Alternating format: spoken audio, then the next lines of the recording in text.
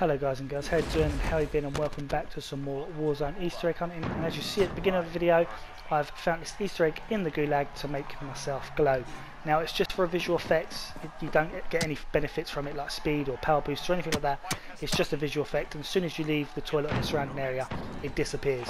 But I'm going to basically show you how to do it and try my best, because it is quite difficult to explain considering the Gulag is pretty much identical either side.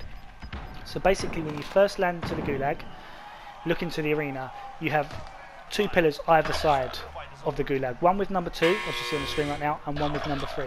Make sure you're on the number 3 end. Now this is where it's difficult because obviously each cell is identical, but it's basically the last cell on either side. Basically you're looking for a toilet that has a drip coming from the right hand side of the basin. If it's dripping and you throw the rock in it like you see on the screen right now, the rock will glow like a whitishy colour. That's the right toilet, and what you do is basically you just throw the rock or stone into the bowl of the toilet. Then when you do the second stone and go to throw it, don't throw it and you will glow. That's literally it. That's all you do.